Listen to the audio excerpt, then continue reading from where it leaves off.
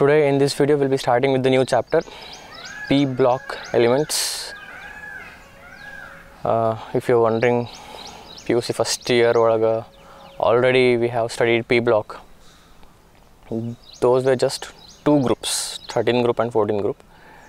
In this chapter we will be studying 15, 16, 17, 18, 4 groups. Very lengthy chapter, fact based chapter. It's a never ending chapter. It is known for its length. P block anko, oh P block, second year P block, so lengthy. It's okay. Why this chapter? Why I have decided to start this chapter? I could have started electrochemistry, chemical kinetics, more interesting chapters. So why this now? Andra, I'm hoping in some days we'll get back to normal classes, like we can see each other face to face and then complete the cover the syllabus.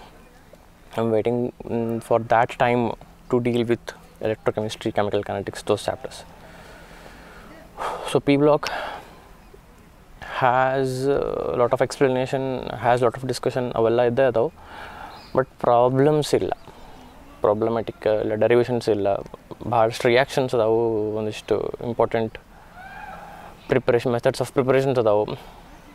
So I thought this will be a comparatively easy chapter to handle via video classes. So I decided to start this chapter. So today we'll be starting with 15 group. In this video will be just an introduction. It will be just an introduction to the sorry.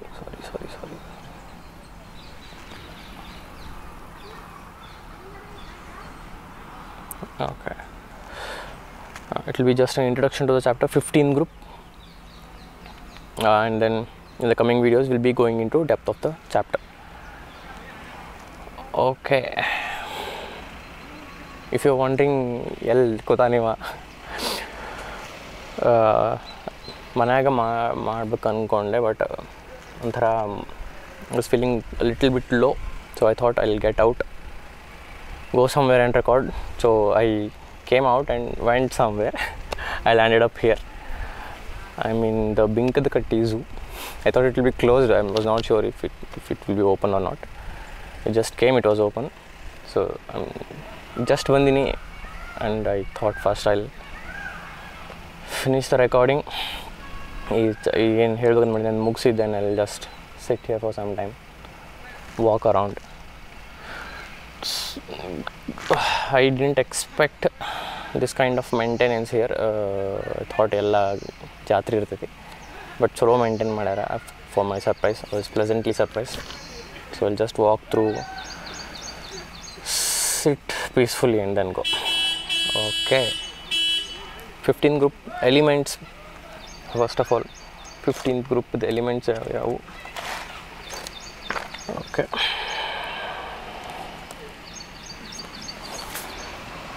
These are the elements of 15 group: nitrogen, phosphorus, arsenic, antimony, bismuth.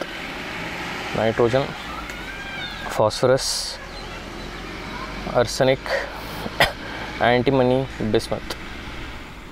These are the 15th group elements. To remember this, I have a very kind of a prepared code for this to remember.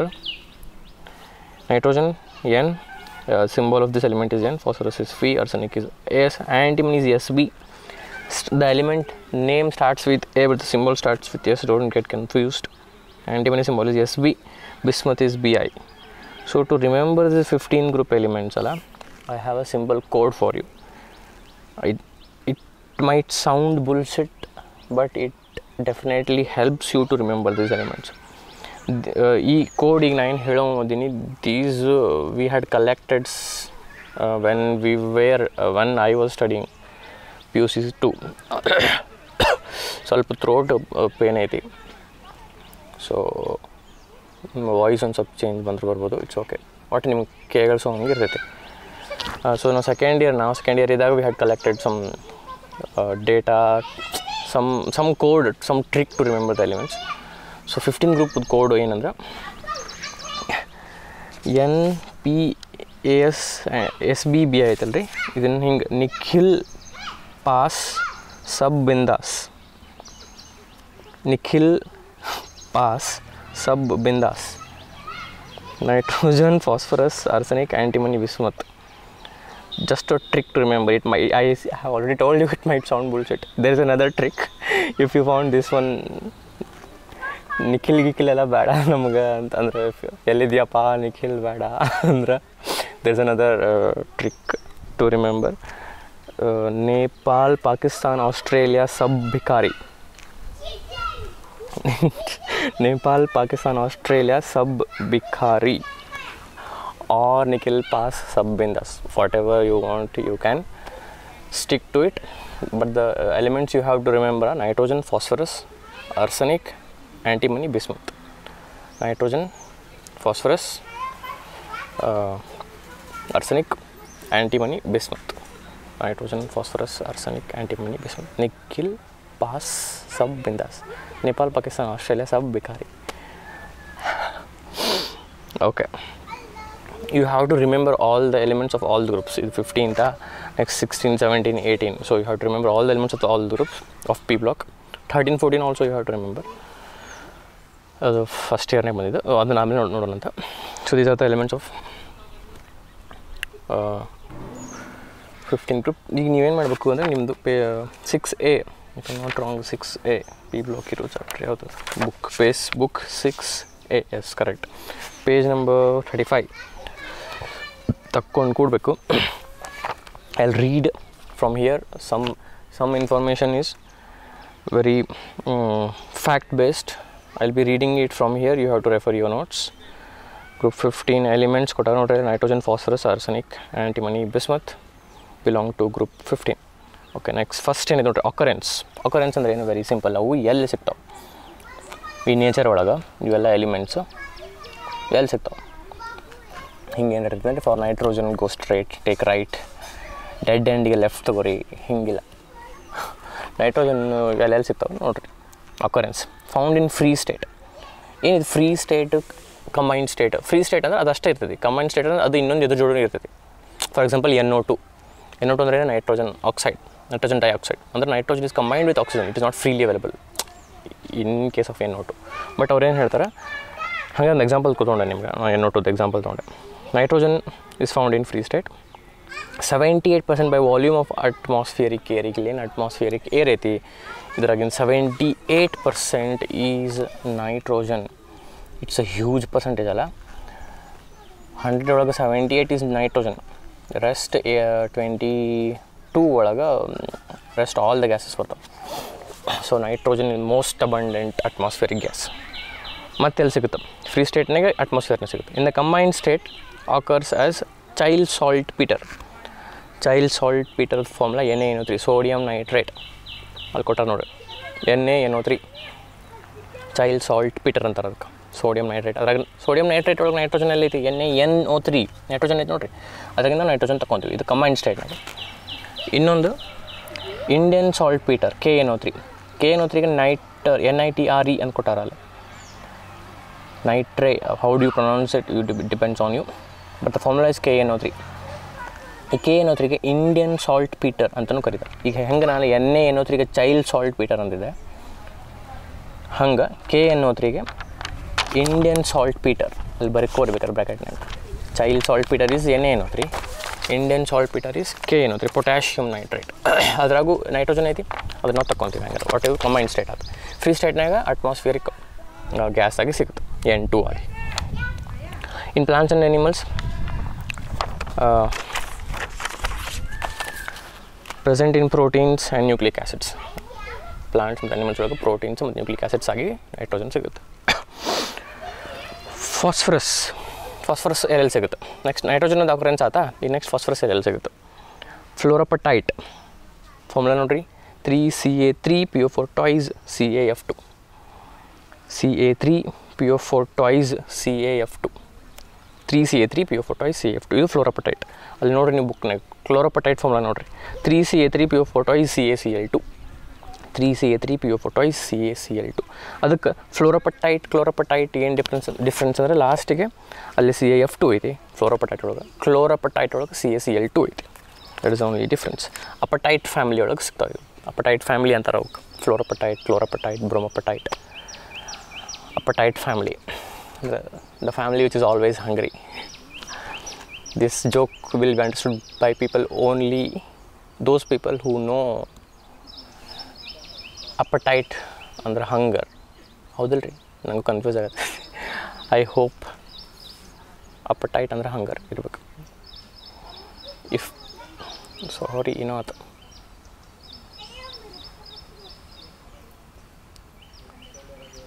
ಇದು suddenly ಏನೋ stop ಆಗ್ಬಿಡ್ತಪ್ಪ. ಮೊನ್ನೆ ಹಿಂಗಾಗಿ. Okay, if ನಾ ಈಗ ಅದು appetite ಹೇಳಿದ್ನಲ್ಲ, if that is not true then my joke will be a flap joke. It's okay, ಅದು ಬಿಡ್ರಿ. ಫಾಸ್ಫರಸ್ ಎಲ್ಲೆಲ್ಲಿ ಸಿಗುತ್ತೆ? ಫ್ಲೋರೋಪಟೈಟ್, ಕ್ಲೋರೋಪಟೈಟ್, ಅಪಟೈಟ್ ಫ್ಯಾಮಿಲಿ ಒಳಗೆ ಸಿಗುತ್ತೆ. Look at the formulas. ಆಮೇಲೆ arsenic, antimony, bismuth are mainly found as sulphides ಅಂದರೆ combined ಸ್ಟೇಟ್ನಾಗ. ಅಂದ್ರೆ arsenic sulphide, antimony sulphide, bismuth sulphide ಅಂದರೆ ಆ್ಯಸ್ ಸಲ್ಫೈಡ್ಸ್ ಸಿಗುತ್ತೆ. And R less abundant in nature. ಅಂದರೆ ನೇಚರ್ನಾಗ ಭಾಳ ಕಡಿಮೆ ನೋಡಲ್ಪಡುತ್ತದೆ, ಭಾಳ ಕಡಿಮೆ ಸಿಗಲ್ಪಡುತ್ತದೆ. ನೈಟ್ರೋಜನ್ನು ಫಾಸ್ಫರಸ್ಸು ಒಂದೇ ಬೆಲೆಗೆ ಸಿಗ್ತಾವೆ. ನೈಟ್ರೋಜನ್ ಅಂತೂ ಜಗ್ ಸಿಗ್ತೈತೆ. ಫಾಸ್ಫರಸ್ಸು ಸಿಗುತ್ತವೆ ಇನ್ combined state in appetite family. But arsenic, antimony, bismuth sulphides ಆಗಿ ಸಿಗ್ತಾವೆ, ಬಟ್ ಭಾಳ ಕಡಿಮೆ ಸಿಗ್ತಾವೆ. Okay, that was about occurrence. Next, atomic properties. Electronic configuration. This is the first thing. This is the electronic configuration. Through this we can find out why these all elements are placed in the same group. Nitrogen, phosphorus, arsenic, antimony, bismuth.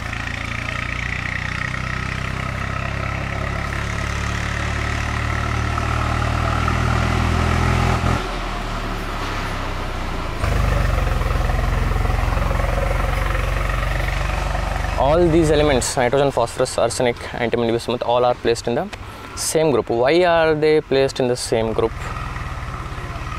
ಈ ಕ್ವಶನಿಗೆ ಎಲ್ಲ ಅವು ಒಂದೇ ಗ್ರೂಪ್ನಾಗ ಯಾಕೆ ಬಂದಾವು ಅನ್ನೋ ಕ್ವಶನಿಗೆ this is answer. What is answer? Electronic configuration is the answer. ಇನ್ನು ಅದು electronic configuration ಇಲ್ಲಿ ಬರ್ತೀನಿ. Will show it to you and talk little bit about it. If you look at this electronic configuration, nitrogen atomic number ಏನು? 7. So ಇದು electronic configuration ಏನು? 1s2 2s2 2p3. Phosphorus 15. 1s2 2s2 2p6 3s2 3p3. 4 2 4 4 6 10 12 12 3 15. ಸಣ್ಣಗೆ ಒಂದೊಂದು ಹನಿ ಮೈ ಬೀಳಾಕತ್ತೈತಿ. I hope it's just a passing shower. ಮಾಡಂತೂ ಭಾಳ ಇಲ್ಲ. ಜೋರಾದ್ರೆ ಬಂದ್ ಮಾಡಿ ಮತ್ತು ಆಮೇಲೆ ಕಂಟಿನ್ಯೂ ಮಾಡ್ತೀನಿ. ಓಕೆ, ಇರಲಿ. Coming back to electronic configuration. Nitrogen is 1s2 2s2 2p3. Phosphorus 1s2 2s2 2p6 3s2 3p3. ಇದಾದಮೇಲೆ ಇದು ನಿಮ್ಗೆ ನಾ ಫಸ್ಟ್ ಇಯರ್ನಾಗ ಹೇಳಿದ್ದೆ ಎಲೆಕ್ಟ್ರಾನಿಕ್ ಕಾನ್ಫಿಗರೇಷನ್ ಬರೆಯೋದು ಹೆಂಗೆ ಅಂತ. ಐ ಹೋಪ್ ಅಷ್ಟರ ನಿಮ್ಗೆ ಗೊತ್ತಿರ್ತದೆ. ಅರ್ಸನಿಕ್ ನೋಡ್ರಿ, atomic number 33. What is electronic configuration? 1s2 2s2 2p6 3s2 3p6 4s2 3d10 4p3. 1s ಏನು ಆರ್ಡರ್ ಏನಿದೆ ನೋಡ್ರಿ? 1s 2s 2p 3s 3p 4s 3d 4p. ಈ ಆರ್ಡರ್ ನಿಮ್ಗೆ ನೆನಪಿಲ್ಲ ಅಂದರೆ ಏನು ಮಾಡಬೇಕು? 1s ಬರೀಬೇಕು, 2s 2p 3s 3p 3d 4s 4p 4d 4f ಬರೆದು ಹಿಂಗೆ ಮಾಡಬೇಕು. ಅದ್ರ ಪ್ರಕಾರನ ಬರೆದಿದ್ದದು. Why I am showing the electronic configuration ಅಂದರೆ, if you just observe valence shell electronic configuration of nitrogen 2s 2p3. Valence shell electronic configuration ಅಂದ್ರೆ ಏನು? What do you mean by valence shell? Outer most ಶೆಲ್ಲಿಗೆ valence shell ಅಂತ ಕರೀತಾರೆ. ಯಾವುದು full ಹೊರಗಿರ್ತದೆ shell, ಅದಕ್ಕೆ valence shell, outer most shell. ಈ nitrogen outer most shell ಯಾವುದು? 1 ಐತಿ 2 ಐತಿ. So 2ನೇದು is the outer most shell. ಫಾಸ್ಫರಸ್ಸಿಗೆ 3 is the outer most shell. ಆರ್ಸೆನಿಕ್ಕಿಗೆ 4 is the outer most shell. So valence shell electronic configuration ನೋಡಿದರೆ nitrogen 2s 2p3, phosphorus 3s 3p3, arsenic 4s 4p3. 3D ಬಂದೈತಲ್ಲ, ಹೌದು 3D ತುಂಬೈತಿ. ಅದ್ರ outer most ನೋಡ್ರಿ, outer most shell ಯಾವುದು? 4th ಹೌದಲ್ಲ. So 4s 4p3. Nitrogen is 2s 2p3, phosphorus is 3s 3p3, arsenic is 4s 4p3. Similarly, antimony will be 5s 5p3, bismuth will be 6s to 6p3. What I'm trying to tell through this electronic configuration is general outer electronic configuration of 15th group is ns2np3. Valence shell electronic configuration of 15th group. For general valence shell electronic configuration of 15th group is ns2np3. ಈ 2 3 4 5 6 ಬದಲು N ಹಾಕಿನಿ. N ಅಂದರೆ ಎಷ್ಟನೇ shell ಅಂತ. N ಇದ್ರಲ್ಲಿ 2 ಹಾಕ್ರಿ, 3 ಹಾಕ್ರಿ, 4 ಹಾಕ್ರಿ, 5 ಹಾಕ್ರಿ, 6 ಹಾಕ್ರಿ. What I'm trying to tell is 15th ಗ್ರೂಪದ್ದು valence shell electronic configuration ಅಥವಾ general electronic configuration, general valence shell electronic configuration is ns2np3. ns2np3. Okay, ಅದನ್ನು ಅವರು ಹೇಳಾರ ಅಲ್ಲೇ ಫಸ್ಟ್ ಪಾಯಿಂಟ್ ಒಳಗೆ. ಇನರ್ಟ್ ಗ್ಯಾಸ್ ns2np3 ಅಂದರೆ ಏನಿದೆ ಇಲ್ಲಿ ಕೊಟ್ಟಾರಲ್ಲ, ಇನರ್ಟ್ ಗ್ಯಾಸ್ ns2np3 ಅಂದ್ರೆ ಈಗ ಈ ಫಾಸ್ಫರಸ್ ನೋಡ್ರಿ ನೀವು, ಫಾಸ್ಫರಸ್ 1s2 2s2 2p6 ಅಂದರೆ ಏನಾಯ್ತು, 2 + 2 4 4 + 6 10. ಇಲ್ಲಿ ಬಂದು ನಾನು ನಿಯಾನ್ ಬರಿಬೋದು, ಇದ್ರ ಬದಲಿ ಇಷ್ಟು ಇಲ್ಲಿ ನಾನು ನಿಯಾನ್ ಅಂತ ಬರೋದು ಸ್ಕ್ವೇರ್ ಬ್ರ್ಯಾಕೆಟ್ ಹಾಕಿ. ಇನರ್ಟ್ ಗ್ಯಾಸ್ 3s2 3p3 ಹಂಗೆ ಇನರ್ಟ್ ಗ್ಯಾಸ್ ns2np3 ಅಂತವ್ರು ಹೇಳ್ಯಾರ. The general electronic configuration of elements of group 15 is inert gas ns2np3. Okay, second point, atomic and ionic radii. Atomic and ionic radii increases on moving down the group from nitrogen to bismuth. ನೈಟ್ರೋಜನ್ನಿಂದ bismuth ಹಿಂಗೆ ಕೆಳಗೆ ಬಂದಂಗೆ ಏನಾಗುತ್ತಂತ, atomic and ionic radii increase on moving down the group. ಕೆಳಗೆ ಬಂದಂಗೆ size ಜಾಸ್ತಿ ಆಗುತ್ತೆ. This is very simple. In 3rd chapter in first year we have discussed. As we move down the group, ಪ್ರತಿ ಸಲ ಒಮ್ಮೆ ಕೆಳಗೆ ಹೋದಾಗ ಒಂದು ಹೊಸ ಶೆಲ್ ಆ್ಯಡ್ ಆಗುತ್ತೆ. ಹೊಸ ಶೆಲ್ ಆ್ಯಡ್ ಹಾಕೊಂತ ಹೋಗ್ತಂದ್ರೆ ಸೈಜ್ ಜಾಸ್ತಿ ಹಾಕೊಂತ ಹೋಗುತ್ತೆ. ಸೈಜ್ ಜಾಸ್ತಿ ಹಾಕೊಂತ ಹೋದ್ರೆ ರೇಡಿಯಸ್ ಜಾಸ್ತಿ ಹಾಕೊಂತ ಹೋಗುತ್ತೆ. ಇದು nitrogen size ಅನ್ಕೋರಿ, phosphorus, arsenic, antimony, bismuth. Every time you move 1 step down the group, ಒಂದು ಸಲ ಹಿಂಗೆ ಕೆಳಗೆ ಹೋದಾಗ ಒಂದು ಶೆಲ್ ಆ್ಯಡ್ ಆಗುತ್ತೆ. ಹೊಸ ಶೆಲ್ ಆ್ಯಡ್ ಆಗುತ್ತೆ ಅಂದರೆ ಆಬ್ವಿಯಸ್ಲಿ ಸೈಜ್ ಜಾಸ್ತಿ ಹಾಕೊಂತ ಹೋಗುತ್ತೆ, ಅಂದರೆ ರೇಡಿಯಸ್ಸು ಜಾಸ್ತಿ ಹಾಕೊಂತ ಹೋಗುತ್ತೆ. ಇದು ನಾವು ಫಸ್ಟ್ ಇಯರ್ ಆಲ್ರೆಡಿ ಡಿಸ್ಕಸ್ ಮಾಡಿದ್ವಿ. The increase in atomic radius from nitrogen to phosphorus is ಕನ್ಸಿಡರಬಲಿ large, while increase in the atomic radius from phosphorus to bismuth is quite small due to imperfect shielding of inner orbitals, that is d and f orbitals. illen helakatana andre I'll explain this.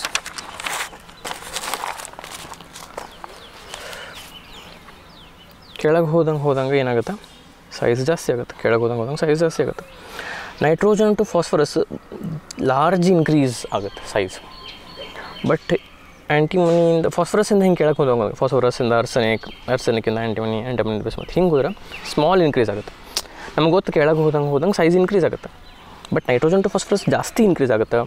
ಮುಂದೆ ಫಾಸ್ಫರಸ್ಸಿಂದ bismuth ಕೆಳಗೆ ಹೋದಂಗೆ ಕಡಿಮೆ increase ಆಗುತ್ತೆ.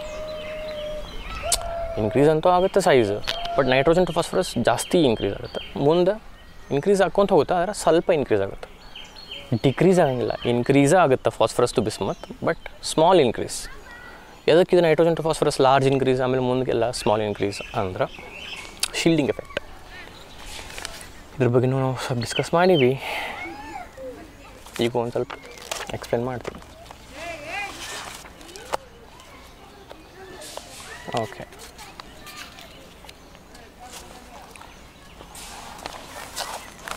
ಒಂದು ಸಣ್ಣ ಗುಬ್ಬಿ ಬಂದಿತ್ತು. I wanted to look at it, but ಹಾರಿ ಹೋಗ್ತು. ನಿನ್ನ ಜೋಡಿ ಕುಂದ್ರದು ಬೆಳೆ ಅಂತ ಹೋಗ್ತಾ. ಓಕೆ,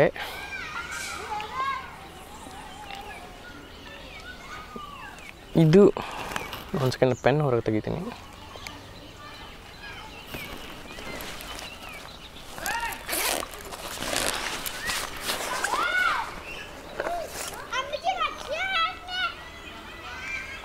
ಓಕೆ,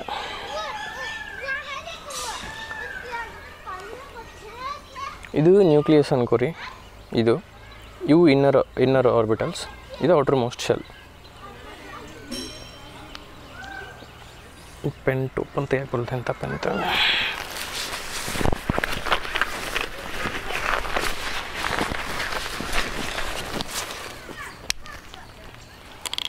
ಓಕೆ, ಸೊ ಇಲ್ಲೊಂದು ಎಲೆಕ್ಟ್ರಾನ್ ಐತೆ ಅನ್ಕೋರಿ.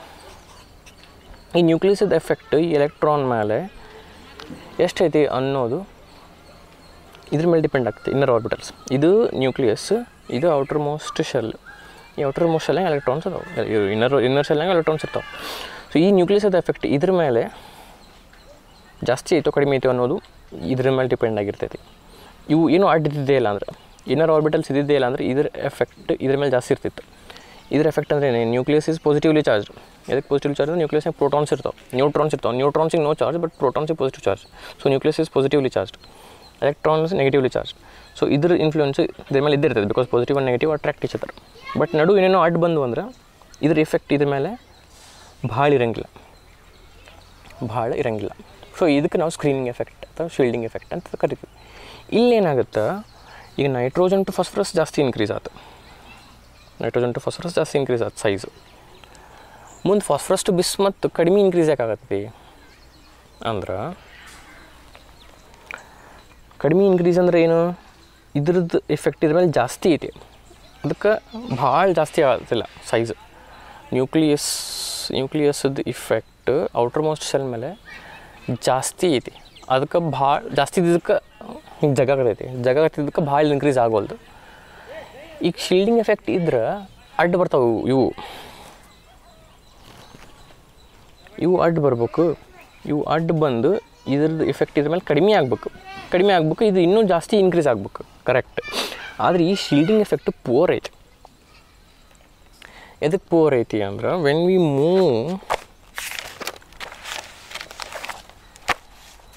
Move from phosphorus to bismuth, ಇಲ್ಲೇ D and F ತುಂಬ್ತಾವೆ ಒಳಗಂದ್ರೆ inner orbitals act as shield ಅಲ್ಲ, ಇವು ಎಲ್ಲ ಇಲ್ಲಿಂದ ಇಲ್ಲಿ ಬರೋದು ಡಿ ಆ್ಯಂಡ್ ಎಫ್ ತುಂಬ್ತಾವೆ. ಈ D and F R poor ಶೀಲ್ಡರ್ಸ್. ನೈಟ್ರೋಜನಿಂದ phosphorus ಒಳಗೆ ಎಸ್ ಪಿ ತುಂಬ್ತಾವೆ, ಎಸ್ ಮತ್ತು ಪಿ ಆರ್ಬಿಟಲ್ ತುಂಬ್ತಾವೆ ನೈಟ್ರೋಜನಿಂದ ಫಾಸ್ಫರಸ್ ಬರೋ ಮುಂದೆ, ಅದಕ್ಕೆ ಲಾರ್ಜ್ ಇನ್ಕ್ರೀಸ್ ಐತಿ. ಫಾಸ್ಫರಸ್ಸಿಂದ ಬಿಸ್ಮತ್ ಬರೋ ಮುಂದೆ inner orbitals R D and F. Inner orbitals and D and F R inner orbitals. ಇವು ಡಿ ಆ್ಯಂಡ್ ಎಫ್ ಏನಾದ್ರು ಇವು ಪುವರ್ ಶೀಲ್ಡರ್ಸ್. ಇವು ಒಳಗಿದ್ದ ಆರ್ಬಿಟಲ್ಸ್ ಯಾವುವು, ಡಿ ಆ್ಯಂಡ್ ಎಫ್. ಯಾವಾಗ ಫಾಸ್ಫರಸ್ ಟು ಬಿಸ್ಮತ್ ಬರೋ ಮುಂದೆ, ಫಾಸ್ಫರಸ್ಸಿಂದ ಅರ್ಸನಿಕ್ಕಿಂದ ಆ್ಯಂಟಿಮನಿಯಿಂದ ಬಿಸ್ಮತ್ ಬರೋ ಮುಂದೆ ಒಳಗೆ inner orbitals D and F ಇರ್ತಾವೆ. ಆಮೇಲೆ ಇವು ಡಿ ಆ್ಯಂಡ್ ಎಫ್ ಎಂತ ಹೋದಾವಲ್ಲ, ಇವು poor ಶೀಲ್ಡರ್ಸು. D and F R poor ಶೀಲ್ಡರ್ಸ್. So ಇವು ಪುವರ್ ಶೀಲ್ಡರ್ಸ್ ಇದ್ದಿದ್ದಕ್ಕೆ ಇವು inner orbitals D and F phosphorus to bismuth ಬರೋ ಮುಂದೆ ಇವು ಪುವರ್ ಶೀಲ್ಡರ್ಸ್ ಇದ್ದಿದ್ದಕ್ಕೆ ಶೀಲ್ಡಿಂಗ್ ಕರೆಕ್ಟ್ ಮಾಡೋಂಗಿಲ್ಲ, ಅಂದರೆ ಅಡ್ಡು ಕರೆಕ್ಟ್ ಬರೋಂಗಿಲ್ಲ. ಇವು ಕರೆಕ್ಟಾಗಿ ಅಡ್ಡು ಬರಲಿಲ್ಲ ಅಂದರೆ ಇದ್ರ ಎಫೆಕ್ಟ್ ಇದ್ರ ಮೇಲೆ ಜಾಸ್ತಿ ಇರ್ತೈತಿ. ಜಾಸ್ತಿ ಇತ್ತಂದ್ರೆ ಹಿಂಗೆ ಜಗ್ತಿರ್ತೈತಿ, ಹಿಂಗೆ ಒಳಗೆ ಜಗ್ತಿರ್ತೈತೆ. ಒಳಗೆ ಜಗತ್ತೈತೆ ಅಂದರೆ ಈಸಿಲಿ ಇನ್ಕ್ರೀಸ್ ಆಗಿಬಿಡಂಗಿಲ್ಲ ಅಂದ್ರೆ ಸ್ಮಾಲ್ ಇನ್ಕ್ರೀಸ್ ಅಂತೂ ಆಗಬೇಕು as we move down the group, because new shell is getting added. But ಈ poor shielding effect of D and F ಇದಕ್ಕೆ as we move from phosphorus to bismuth, shielding effect poor ಇದ್ದಿದ್ದಕ್ಕೆ D and F ಇತ್ತು ಭಾಳ increase ಆಗಂಗಿಲ್ಲ, ಸ್ವಲ್ಪ increase ಆಗ್ತೈತಿ. This is the point. Okay, next ionization enthalpy. What is ionization enthalpy? It is energy required to remove an electron from the outermost shell. outermost shell ಇಂದ electron ತೆಗಿಯಾಕ ಕಿತ್ತಾಕ ಎಷ್ಟು energy ಹಾಕಬೇಕು, that itself is ionization enthalpy. ಅದ್ರ ಬಗ್ಗೆ ಏನು ಹೇಳ್ತಾರೆ. First ionization enthalpy of group 15 elements is much higher due to their small atomic size and half filled outer p orbitals. Size ಸಣ್ಣದೈತಿ ಮತ್ತು half field outer P orbitals ಇದ್ದಿದ್ದಕ್ಕೆ ionisation enthalpy ಜಾಸ್ತಿ ಐತಿ ಅಂತಂತಾರೆ ಅವರು. ಈ 15th group ionisation enthalpy ಜಾಸ್ತಿ ಐತಿ. ಇದಕ್ಕೆ ಜಾಸ್ತಿ ಐತಿ, ಹಾಫ್ ಫೀಲ್ಡ್ ಪಿ ಆರ್ಬಿಟಲಿಗೆ ಏನು ಸಂಬಂಧ? NS2 NP3 is the general electronic configuration of p block. 15th group. NP3 p capacity ಏನು? p capacity 6 ಅಂದರೆ ಕಂಪ್ಲೀಟ್ಲಿ ಫೀಲ್ಡ್, 3 ಅಂದರೆ half field. So half field orbitals and completely field ಆರ್ಬಿಟಲ್ಸ್ದು stability ಜಾಸ್ತಿ ಇರ್ತದೆ. So stability ಜಾಸ್ತಿ ಈ ಆರ್ಬಿಟಲ್ಸ್ದು ಅಂದ್ರೆ ಅದ್ರಾಗಿಂದ electron ಕಿತ್ತುದು not easy ಅಂದರೆ ಜಾಸ್ತಿ ಎನರ್ಜಿಗೆ ಸಪ್ಲೈ ಮಾಡಬೇಕು. ಜಾಸ್ತಿ ಎನರ್ಜಿ ಸಪ್ಲೈ ಮಾಡಬೇಕು ಅಂದ್ರೆ obviously ionisation enthalpy will be quite high. because half filled orbitals are quite stable, and if you have to remove electrons from stable orbitals, you have to supply more energy. Therefore ionization enthalpy is high of 15 group. The successive ionization enthalpy varies as delta Hi1 less than delta Hi2 less than delta Hi3. ಇದೇನಿದು ಅಂದರೆ ಒಂದೇ electron ತೆಗಿಯೋಕೆ delta Hi1 ionisation enthalpy 1, ಒಂದನೇದು ಹೋದ್ಮೇಲೆ ಎರಡನೇದು ತೆಗಿಯೋಕೆ ಇನ್ನೂ ಜಾಸ್ತಿ ಎನರ್ಜಿ ಹಾಕಬೇಕು. So delta Hi1 is less than delta Hi2. Ionisation enthalpy 1 ಅಂದರೆ the energy required to remove first electron is less than energy required to remove second electron. Delta Hi2 is less than delta Hi3. The energy required to remove third electron ಇನ್ನೂ ಜಾಸ್ತಿ ಇರ್ತೈತೆ, highest ಇರ್ತೈತಿ. ಇಲ್ಲಿ ಕೊಟ್ಟಾರ order, ಈ order ಇದು ಅದನ್ನು ಇಲ್ಲಿ ಬರ್ತೀನಿ ನಾನು. First ionisation enthalpy is less than second ionisation enthalpy, less than third ionisation enthalpy. ಇದು ionisation enthalpy. The energy required to remove an electron from the outer most shell. ಈ ನ್ಯೂಕ್ಲಿಯಸ್ ಎಲೆಕ್ಟ್ರಾನ್ ಹಿಂಗೆ ಜಗ್ತಿರ್ತೈತಿ. ಹಿಂಗೆ ಯಾಕೆ ಜಗ್ತಿರ್ತೈತೆ ಅಂದರೆ ಇದು ಪಾಸಿಟಿವ್ ಚಾರ್ಜ್, ಇದು negative charge, ಹಿಂಗೆ ಜಗ್ತಿರ್ತೈತಿ. ನೀವು ಈ ಕಡೆ ಎನರ್ಜಿ ಹಾಕ್ಬೇಕು, ಇದನ್ನು ಕಿತ್ತಾಕು. ಇದು ಅಯೋನೈಸೇಷನ್ ಎಂಥಲ್ಪಿ. ಈಗ why second ionization enthalpy is greater than first and why third is greater than second. ಈಗ 10 ಇಲ್ಲೇ ಇದರೊಳಗೆ 10 ಪ್ರೋಟಾನ್ ಅದಾವ ಅನ್ಕೋ, 10 ಬರ ನೈಟ್ರೋಜನ್ ತೊಗೊಂಬೋಣ ಅಂತ. ನೈಟ್ರೋಜನ್ ಅಂದರೆ 7 ಪ್ರೋಟಾನ್ಸ್ ಇರ್ತಾವೆ, 7 ಎಲೆಕ್ಟ್ರಾನ್ಸ್ ಇರ್ತಾವೆ. So 7 protons R pulling 7 electrons. ಈಗ ಒಂದೇದು ಹೋತು, ಒಂದೇ ಎಲೆಕ್ಟ್ರಾನ್ ಹೋತಂದ್ರೆ 6 ಆದು, ಇವು 7 ಅದಾವೆ, ಇನ್ನೂ ಪ್ರೋಟಾನ್ ಕಡಿಮೆ ಆಗಿಲ್ಲ. ಒಂದೇದು ಇದು ಆತಂದ್ರೆ ಈಗ ಡೆಲ್ಟಾ Hi1 ಅಂದರೆ ಏನು, ಅಯೋನೈಸೇಷನ್ ಎಂಥಲ್ಪಿ 1 ಅಂದರೆ ಒಂದೇ ಎಲೆಕ್ಟ್ರಾನ್ ಹೋತು. ಒಂದೇ ಎಲೆಕ್ಟ್ರಾನ್ ಹೋತಂದ್ರೆ 7 ಇದ್ದು 6 ಅದು, 6 ಅದಾವು, ಇವು 7 ಅದಾವೆ. ಮೊದಲು ಪ್ರೋಟಾನ್ 7 ಇದ್ದು ನ್ಯೂಕ್ಲಿಯಸ್ನಾಗ, ಎಲೆಕ್ಟ್ರಾನ್ 7 ಇತ್ತು, ಜಗ್ಗು 7 ಇತ್ತು, ಜಗ್ಗಿಸ್ಕೊಳ್ಳೋವು ಎಲೆಕ್ಟ್ರಾನು 7 ಇತ್ತು. ಈಗ ಅವು 6 ಅದು ಜಗ್ಗಿಸ್ಕೊಳ್ಳೋವು, the ones which are being pulled electrons ಅವು 6 ಅದು, ಒಂದು ಕಡಿಮೆ ಆಯ್ತು. ಇವು 7 ಅದಾವೆ. ಜಗ್ಗೋರು 7 ಮಂದಿ ಇದ್ದಾರೆ, ಆ ಜಗ್ಗಿಸ್ಕೊಳ್ಳೋರು 6 ಮಂದಿ ಇದ್ದಾರೆ. ಅಂದರೆ ಮತ್ತಿಷ್ಟು ಹತ್ತಿರ ಬರ್ತಾರಿಲ್ಲ, ಮತ್ತಿಷ್ಟು ಹತ್ತಿರ ಬರ್ತಾರೆ. ಮತ್ತಿಷ್ಟು ನ್ಯೂಕ್ಲಿಯಸ್ಗೆ ಹತ್ತಿರ ಬಂದರೆ ಅದು ಕಿತ್ತಕ್ಕಿನ್ನೂ ಜಾಸ್ತಿ ಎನರ್ಜಿ ಬೇಕು. First there were 7 protons and 7 electrons. You required some energy to remove an electron. ಆ ಒಂದು ಎಲೆಕ್ಟ್ರಾನ್ ತೆಗೆದ್ರಿ. ಈಗ 6 electron 7 proton. These 7 protons are pulling 6 electrons instead of 7. Now you have to put extra energy to remove the second electron. Therefore ionization enthalpy 2 is greater than ionization enthalpy 1, and ionization enthalpy 3 is greater than ionization enthalpy 2. So delta Hi1 is less than delta Hi2 is less than delta Hi3. ಈಗ ನೀವೇನು ಅನ್ಬೋದು, ಒಂದೇ electron ಹೋತಂದ್ರೆ half field ಹೋತಲ್ಲ, NS2 NP3 ಇದ್ದಿದ್ದು NP2 ಆತು, ಅವಾಗ stability ಅದ್ರದ್ದು ಕಡಿಮೆ ಆಯ್ತು, ಈಸಿಲಿ ತೆಗಿಬೇಕಲ್ಲ, ಈ ಫ್ಯಾಕ್ಟ್ರ್ ಬರ್ತೈತಿ. ಸೊ ಈ ಫ್ಯಾಕ್ಟ್ರ್ ಇರ್ತೈತಿ. ಆಮೇಲೆ 7 ಪ್ರೋಟಾನ ಉಳಿದು ಎಲೆಕ್ಟ್ರಾನ್ 7 ಇದ್ದಿದ್ದು 6 ಅದು, ಆ ಫ್ಯಾಕ್ಟರು ಬರ್ತೈತಿ. ಸೊ ಆ ಫ್ಯಾಕ್ಟರ್ ಓವರ್ಕಮ್ಸ್ ಈ factor. I hope you understanding. ಇಲ್ಲಿ 2 ಫ್ಯಾಕ್ಟರ್ ಅದಾವೆ. ಹಾಫ್ ಫೀಲ್ಡ್ ಇದ್ದಿದ್ದು ಹಾಫ್ ಫೀಲ್ಡ್ ಹೋತಂದ್ರೆ ಸ್ಟೆಬಿಲಿಟಿ ಕಡಿಮೆ ಆಯ್ತು, ಅವಾಗ NP2 ಇದ್ದಿದ್ದು NP1 ಮಾಡೋಕ್ಕೆ ಈಸಿಲಿ ಬರ್ಬೇಕಲ್ಲ ಅಂತ ವಿಚಾರ ಮಾಡ್ಬೋದು ನೀವು, ಅದು ಕರೆಕ್ಟ್. ಬಟ್ ಪ್ರೋಟಾನ್ಸ್ ಅಷ್ಟೇ ಉಳಿದು ಎಲೆಕ್ಟ್ರಾನ್ಸ್ ಕಡಿಮೆ ಅದು, ಆ 7 ಇದ್ದಿದ್ದು 6 ಅದು. ಈಗ 6ನೇದು 5 ಮಾಡಬೇಕು ಅಂದರೆ ಈಸಿ, ಅಷ್ಟು ಈಸಿ ಇಲ್ಲ, because protons ಜಾಗ್ತಿರ್ತಾವೆ. So delta Hi2 is greater than delta Hi1, and similarly delta Hi3 is greater than delta Hi2. So delta Hi1 is less than delta Hi2 less than delta Hi3. Even though delta H ಅಂದರೆ ionization enthalpy 1 is less than ionization enthalpy 2 is less than ionization enthalpy 3. Okay. Fourth point, electronegativity. Electronegativity of group 15 elements decreases down the group from nitrogen to bismuth. Nitrogen in the bismuth ಕೆಳಗೆ ಹೋದಂಗೆ electronegativity decreases because size increases. Size increases ಅಂದರೆ the tendency to lose electrons increases. The tendency to lose electrons increases ಅಂದರೆ electropositivity increases. Easily electron ಬಿಟ್ಟು ಕೊಡೋ capacity ಜಾಸ್ತಿ ಆಗತ್ತೈತಿ ಕೆಳಗೆ ಹೋದಂಗೆ. ಇದು nitrogen, phosphorus, arsenic, antimony, bismuth. So size ದೊಡ್ಡದಾಗತ್ತೈತೆ ಅಂದರೆ ನ್ಯೂಕ್ಲಿಯಸ್ಸಿಂದ outer ಮೋಸ್ಟಲ್ distance ಜಾಸ್ತಿ ಆಗತೈತಿ. ಡಿಸ್ಟೆನ್ಸ್ ಜಾಸ್ತಿ ಆಗತ್ತೆ ಅಂದರೆ ಎಲೆಕ್ಟ್ರಾನ್ ಈಸಿಲಿ ಕೊಡಾತೈತಿ, ಬಿಕಾಸ್ ಇದ್ರ ಪವರ್ ಇದ್ರ ಮೇಲೆ ಅಷ್ಟಿಲ್ಲ. ಸೊ ಇದು ಈಸಿಲಿ ಕೊಡ್ತೈತಿ. ಈಸಿಲಿ ಕೊಡ್ತೈತೆ ಅಂದರೆ ಕೆಳಗೆ ಹೋದಂಗೆ ಎಲೆಕ್ಟ್ರೋ ಪಾಸಿಟಿವಿಟಿ ಜಾಸ್ತಿ ಆಗುತ್ತೆ. ಎಲೆಕ್ಟ್ರೋ ಪಾಸಿಟಿವಿಟಿ ಜಾಸ್ತಿ ಅಂದರೆ ಎಲೆಕ್ಟ್ರೋ ನೆಗೆಟಿವಿಟಿ ಕಡಿಮೆ. The tendency to lose electrons increases ಅಂದರೆ tendency to gain electrons decreases. what is electronegativity? The tendency to gain electrons. This tendency to gain electrons decreases, therefore electronegativity decreases down the group. Electronegativity of group 15 elements decreases down the group from nitrogen to bismuth due to increase in atomic size. Electronegativity of nitrogen is very high compared to that of phosphorus due to its small atomic size. Nitrogen phosphorus compare ಮಾಡಿದ್ರೆ nitrogen electronegativity ಜಾಸ್ತಿ because ಅದು phosphorus ಕಿಂತ ಬಹಳ ಕಡಿಮೆ size.